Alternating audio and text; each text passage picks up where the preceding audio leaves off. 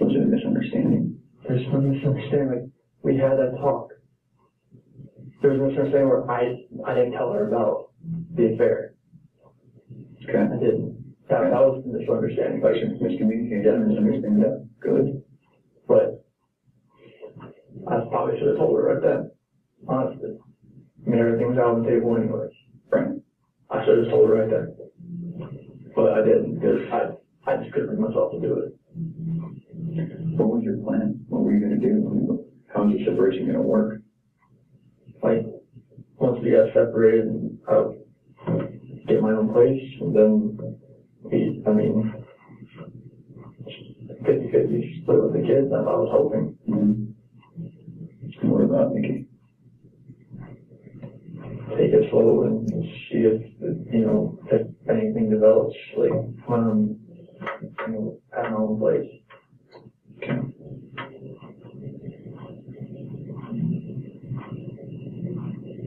I just find it hard to hear you talk about having this emotional, conversation with Shanann, and you're bawling and crying together, and you have not shed one tear in 2 days that you've been here. No. Not one.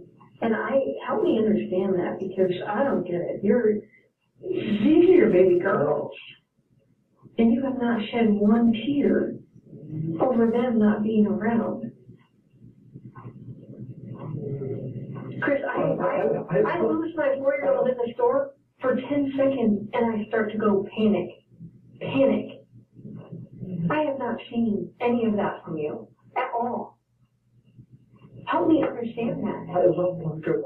I would never do any of this because I haven't shed a tear. You get That's weird. Is that weird?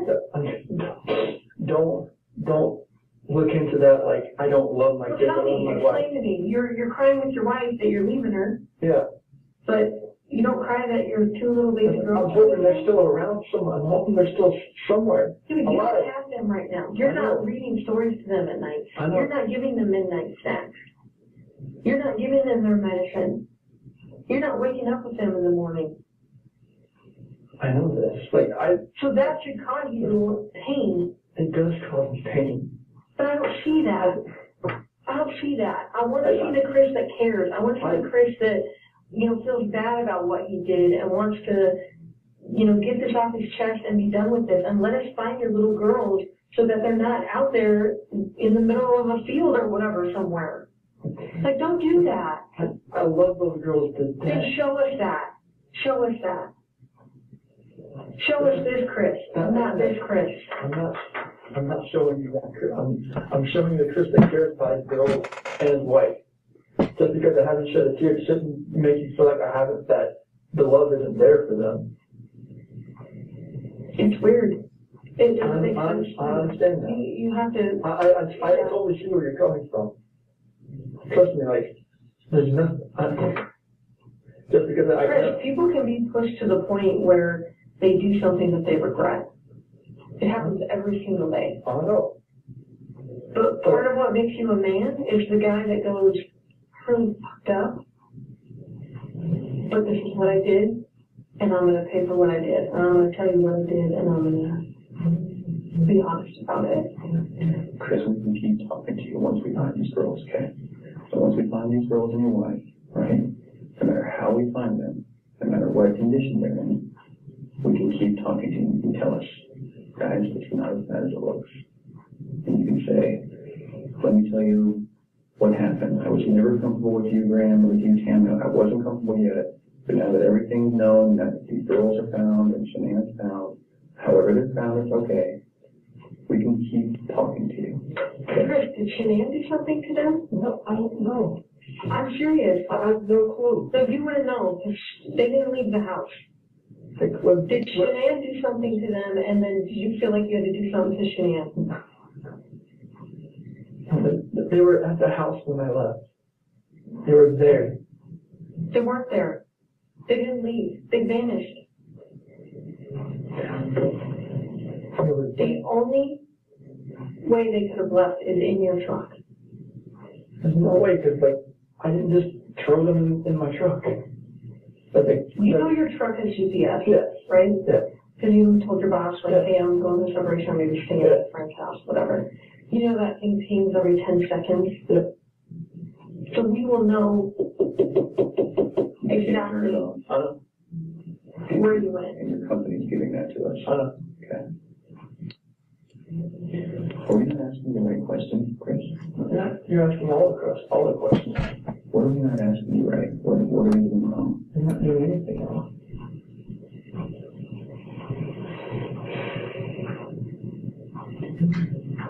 Did she make you something? She did anything to these kids. We both love them with all our heart. There's no way. It could have been an accident. Something happened in the house that you know about. You failed the polygraph test, right? This is not about, did you leave and your wife vanished and you didn't know anything about it. That was not what you were asked, okay? Okay.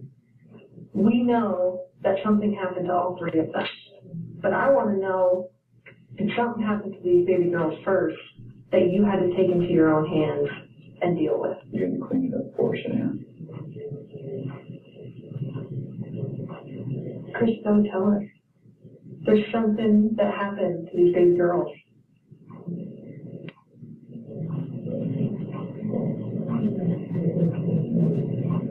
Look at them. I know.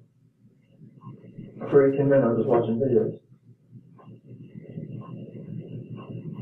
We have no doubt you love these girls with all of your heart. I have no doubt. But we make mistakes. That's okay. It's what we do with those mistakes that make us who we are. Chris, it seems like you're thinking about it right now. What are you thinking about? Just couldn't have.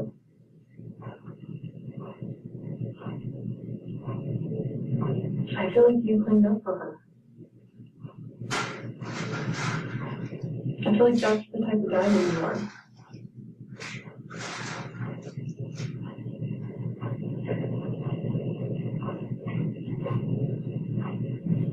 Which one of you has the breathing thing?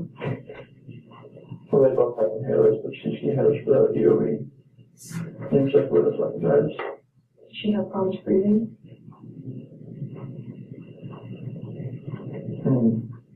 Only like with her allergies and whatnot, like if she had anything nice. But she's home with endoscopies and everything in the surgeries I told you about. Do you think she had trouble breathing that night? And she then freaked out? And didn't want to live without her baby girl?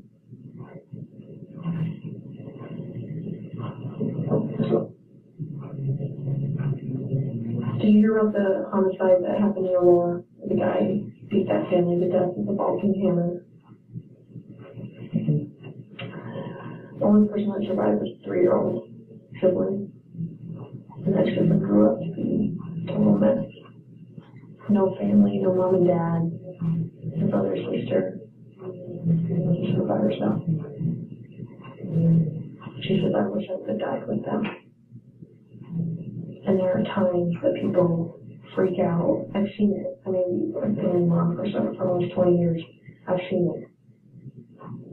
Parents freak out and they're like, oh my God, like, I can't have my baby girls live without each other. They're best friends. They're like twins. They're, you know, they wake each other up in the morning. And I understand that. We had a mom in Castle Rock that suffocated both her baby girls.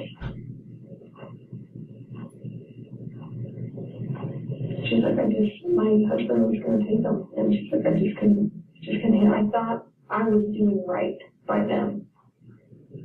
I thought I was saving them pain. And I get it. why? Why was she saving the pain? She didn't want them to have to live without their mom.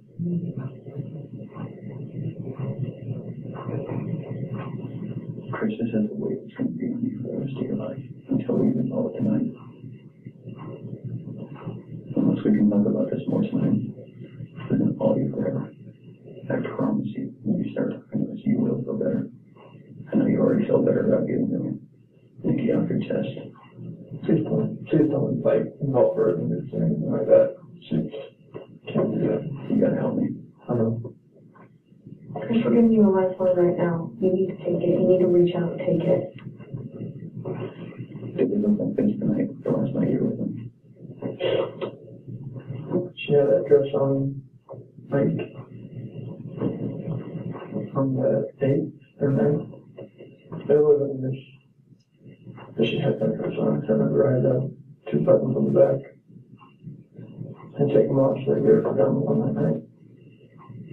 Did you guys make sure they were warm when you left the house?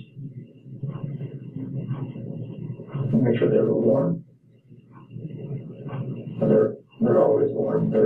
They always have, when they're in the bed, they're always warm. Were you just taking care of them at the very end? Or They're always taken care of. They never miss a meal.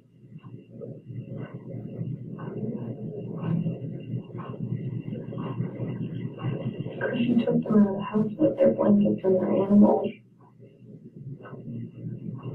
Like, that's because you cared. That's what caring that does.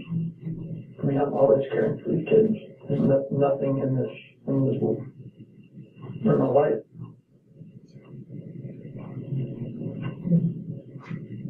I believe that.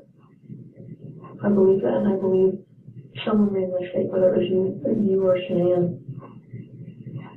And you either cleaned up after Shanann or you made the mistake, and I mean, I want to believe that maybe Shanann did it and you felt compelled to fix this so Shanann didn't look bad. That's what I want to believe. But I don't know, you're not telling me that, so it makes me think the worst. Like, did you I did not do all 3 of them? I did Like, not do anything with these kids. Not do anything. what did Shanann do? Tell us, Chris. Chicks are crazy. Can I talk to my dad or something? absolutely. Come Do you want to bring him in here? No, I just can't talk to my dad. Like, he flew across the country. Hey, Chris, how about this? If we brought your dad in here, would you please tell him what happened? Can I still talk to him about paying him for 5 hours and I'm late? Absolutely. Chris, look at me, man. It's not going to feel any better. He was with the manager. She's your best friend. There's only one person you wanted here. Well, it's your dad. Good. What would you tell him? I love him and I just want him to be on my side. Okay. He knows more than we do there right now. And he knows as much as you want to protect your wife, Shana.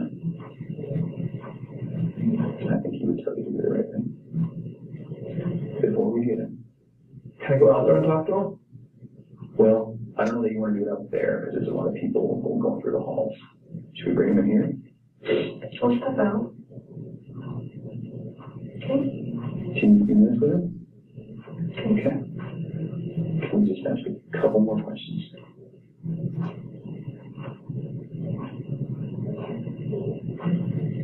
It seems like you're about to get it off your chest.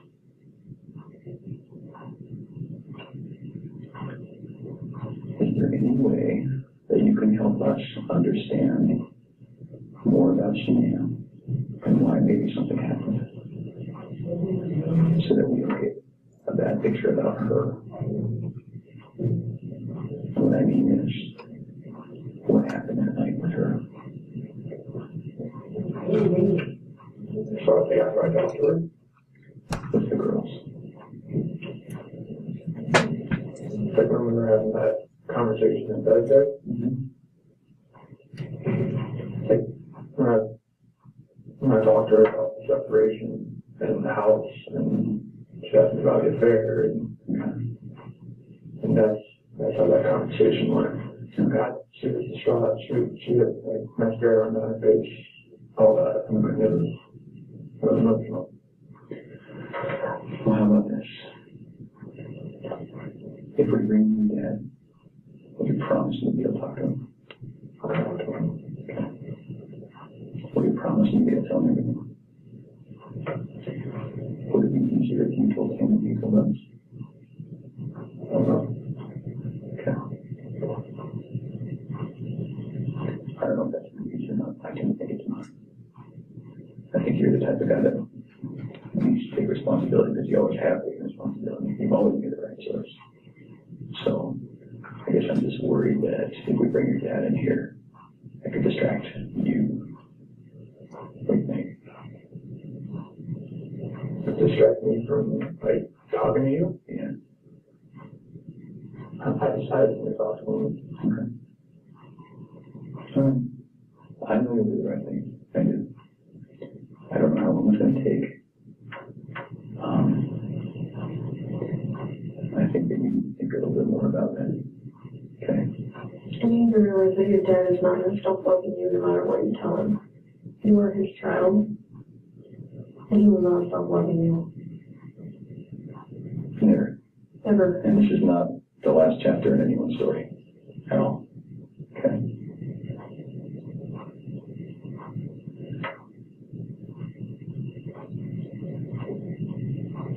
He's been here the whole time.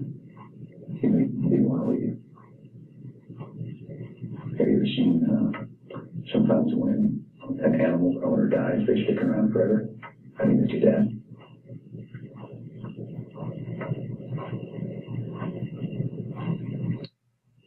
Poor guy didn't want to leave today, okay? So, keep that in mind. He wants to hear it all.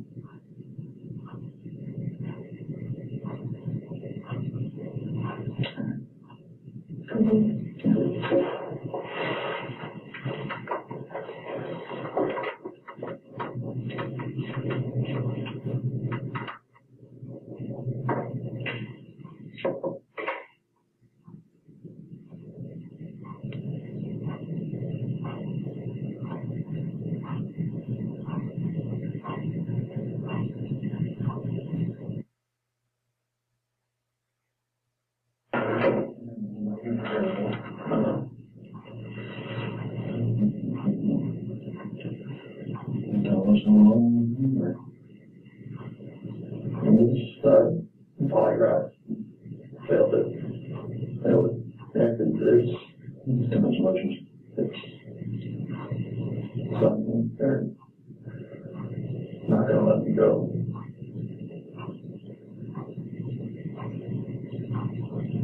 Any reason why I shouldn't? Well, it's not fair. They know I had a fair. And they know. I can't think about that.